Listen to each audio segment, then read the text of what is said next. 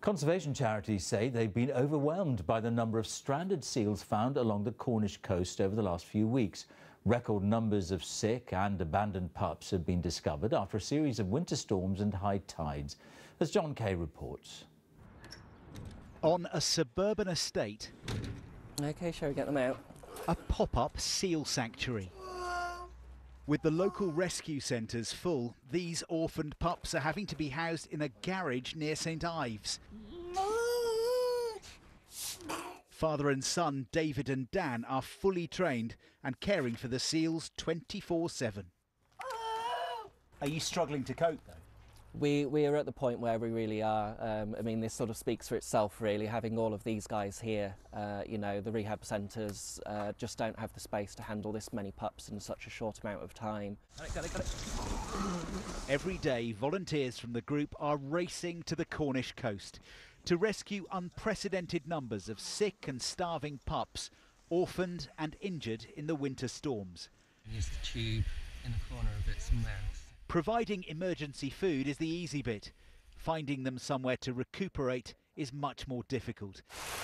They've had nearly 300 call-outs already this winter. I think we've been out 55 times this year so far. What, since the 1st of January? 1st of January this year, we've had 55 calls and we've rescued 25. The situation we find ourselves in is completely shocking beyond belief. So why are things so bad this winter? Because we've had a succession of storms over really high tides, flooded all the beaches, washed all those seal pups out without enough food inside them to survive. At Cornwall's Seal Sanctuary, there is no room left. Some pups have had to be taken to rescue centres hundreds of miles away. In the hospital wing, this one has an eye infection. He has to be covered while he's treated to stop him biting. Staff don't expect it to get quiet any time soon. We're only just in the middle part of the pup season at the moment, and the pup season doesn't generally finish until about March, April time. So as you can imagine, we're going to have quite a considerable number coming in at that point. It's not just southwest England. Rescue teams all around the UK are reporting record numbers of seals needing help.